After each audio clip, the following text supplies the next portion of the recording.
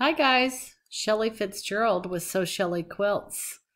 I'm back again in BERNINA Embroidery Software Designer Plus. This is version 8.2.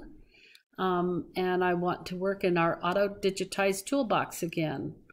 So with this tutorial, we're going to work in the color photo stitch. So we need to bring in a photo or a piece of artwork. I'm going to use an actual photo. I can insert artwork right here inside the auto digitized toolbox. I could also go to the very top, and right here is the exact thing, insert artwork. Remember, whenever you hover over a tool up here and it becomes a paragraph, it will remind you to press F1 for more help. And if you do that, it will take you into the manual right here on how to import artwork. So it opened the actual manual on the topic. So don't forget that that help is always available to you when you hover over an icon. The other way you could get a picture is to come up to artwork, insert artwork, same thing. So I'm going to just click insert artwork. This will take me out to where I can use the navigation of my computer. The little picture that I want is just on my desktop to make this easy today. And I'm going to use the little picture. It's a JPEG file and it's of my puppy. I took it with my phone, Samsung S10. They take very nice photos. You'll notice a couple of things. Number one, because I'm in embroidery, this particular file came in rotated. So all I need to do is rotate it right once, twice. It also came in really big, 42 by 42, and that's huge. Now I happen to know that color photo stitch that we're going to play with today, the maximum size is 6 by 6. I'm going to crop this to 8 by 8 because I'm going to take off some of this perimeter. And so I'm going to swipe out and put in 8. We're working in inches. If I were in metric, I would just say 8 IN or 8 and the inch symbol, even if it was in metric, but I'm in US. And because this is locked, the little padlock is closed, I only have to enter in the 8 in the width or the height, press enter, and there it has shrunk. Now I'm going to push 0 on my keyboard. That's a zoom feature that I know the shortcut for. And I want to crop this background. So I'm going to choose crop background. I have another video that I'll figure out how to put a link to that you can find really talking in depth about the cropping, but I'm just going to make a little rectangle for today's activity and just draw a little rectangle around the puppy. And there we go. I have now cropped the puppy to a smaller size. So I'm going to use and go back to the color photo stitch.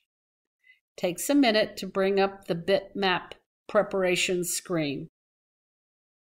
So here is the screen, and it came in with 7 colors.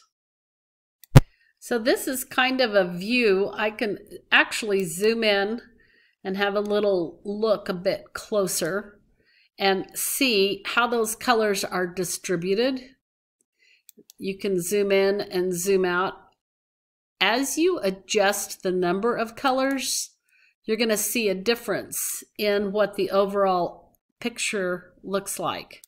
And just because you get more colors doesn't necessarily mean you're going to like it better. That does look nice. With 10 colors, we're getting a little more detail here. I'm going to zoom in. See, there's a little more interest in these furry parts. I'll zoom back out again. But you'll see when we get up to bigger and bigger numbers that it's not always better. See there at 13, that certainly didn't help. Some of those colors changed in this background instead of on the puppy. So I'm going to go back down. 15 is the maximum. Let's use 10 or, let's use 10. Let's use 10 colors. I like that. Now, it comes up with the resolution high, medium, and low. And what this does is change the stitch count. So I'm going to put it up to high. Now, also, if I went into adjust, it would take me to that same place that this word adjust over here took me, where I could have changed the lightness, the contrast. I could make the picture into a sepia or a gray. And I don't need that for this. I want the colors. But that is the same adjustment as if we had gone in from over here. So I'm just going to say cancel. I don't want to adjust that. And now I'm going to put OK. And it is using isochord colors. We could get into some matching and different things later, but we're just going to talk about the overall photo stitch, not the thread choices right this minute. So I'll just say OK. And there's the little picture. So it has made the stitches pretty tight because I chose high density. And the photo, the original photo, is still behind this picture. And so it's really impacting the photo stitch and the way it looks. So if I want to see what it's going to look like without the picture behind it, then I want to, let me push 0 to get that situated a little bit. I'm going to push the bitmap up here. I'm going to turn off the bitmap, and you'll be able to see now what just the stitching looks like. Okay, so those are just the stitches, not anything else. And if you like that, that's marvelous. I'm going to very quickly, without you watching, create this exact same thing with the medium density and the low density. So I'll be right back. I'll have those done when I come back. Here's the puppy. Let's turn the photo off. This one I did with low. So when it asked about that density, I had high, normal, or low. And this one's done with low density, still 10 colors. Okay, so then design 2 up here. This is done with normal density, and that's how tight the stitches are. And it was still 10 colors. And then here was high, and this is 10 colors, high density. So that's the difference. There's normal and there's low. On the low, 56,860 total stitches. This is on a 6 by 6 or 6.5 by 6.5 design. Okay, lots of stitches in these. The design 2 with the normal, 70,000. Design 1, 76,000. So the stitch count really goes up, but that is how you change the density of the stitching, is you change it, that resolution, and it makes these scribbles closer together. So let me show you something else real quick that's kind of fun. So first I'm going to save this first one, and I'm going to say File, Save As, and I'm just going to put it out on my desktop just to be quick. And I'm going to call it Lucy Photostitch High Density. Okay, I don't know if I spelled that right or not. I was looking at the keyboard. So it's saving it, it's thinking about it, and there it is. These other two I'm just going to go ahead and get, I won't get rid of them in case I change my mind and want to show you something, but I'm not going to use them. I like this high density one. I think it's more impactful. And for this particular photo, I like the way it looks. So I'm going to do a couple of different things now. One, I can come up to the word design and come down to the background, and I can audition different colors behind to see if I stitch this on different color fabrics, what will it look like? So there's what it would look like on dark yellow fabric. Here I can come back and background and the background colors. Let's see what it might look like on a gray. Here's a 80% gray, it says. And change that. I don't care for that at all. It's way too dark. Let's come into design, background, and you can see where you can just play and play and play. Now, whenever you come into these tools like this and it says more colors, that means that you can click and you can get to a larger color wheel. And if you go to custom, you can actually put in the red, green, and blue, the colors that you wanted to import. Like if you knew what those numbers were, you could insert them. But you can choose colors like this. So I'll say okay with this red background.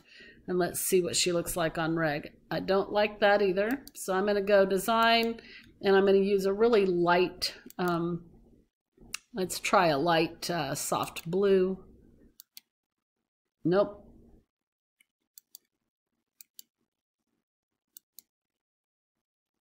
You can do this forever till you figure out. All right, I like that good enough. See how it comes through the design, a little bit of brightness, but not really. I don't know that I'd really stitch it on bright yellow. I would play more and more. I just want you to see. Now that background color has nothing to do with anything except kind of giving me an idea so that I don't have to test stitch this 76,000 stitch design that often. I could just keep practicing to see what background color I want to filter through on this particular design to make it look its very best. I can't stand it. Let's do it one more time. I think we're going to go back just to a really soft light gray right here. Much better, a soft gray. Okay, so there we go. Now, one more neat trick. So I've got her saved in this high density, but if I wanted to really just change her all the way around, I'm going to come down to this color wheel. And it's in a harmonious color scheme, and the brightness I can change, and I'm just going to move to a whole new color. Let's change the base color and just move it around. There she is in blue. There she is in green. Do you see how I'm able to change the entire overall effect? We could go totally Andy Warhol on this deal. So there are blue stitches. I'm going to say okay. And there's the little puppy in blues. I could save it like that and stitch it like that. Or I could use the color wheel and, you know, I can just keep playing with it, like I said, and just totally, I could stitch it out multiple times maybe. So there it is in greens, a nice soft yellows and greens. So that's kind of fun, guys. Don't forget to play with your color wheels. So now the actual stitch out on this, you're going to want heavy stabilizer. This isn't going to become anything soft and wearable.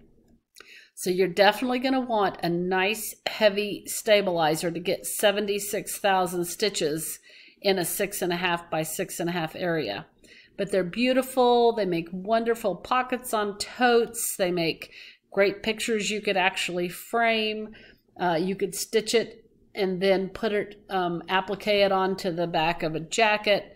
And just because I've used a puppy doesn't mean that you wouldn't use anything. You could use a photo of a quilt block. You could use a JPEG drawing out of a cartoon coloring book. You can use the photo stitch with absolutely anything, not just the puppy. So here's an example of just a bitmap out of our software. This was just the little picture. And it's just a bitmap drawing. So I opened it and applied color photo stitch. Then here is a picture of one of my grandsons at the swimming pool. And it was just a photo of him opened in color Photostitch. I haven't stitched it, but it's very cute. 4.3 by 4.3. So that's what I wanted you to see. This is Shelly with So Shelly Quilts, and I wanted you to play with your Photostitch today. Be sure and subscribe, and we'll go through some more of these auto-digitized tools, the magic wands. I love the magic wand centerline, and my goal is to get quite a few embroidery tools out so that you're using them more. We're all at home a bit right now, and so maybe playing in software is a good diversion. Talk to you later. Bye.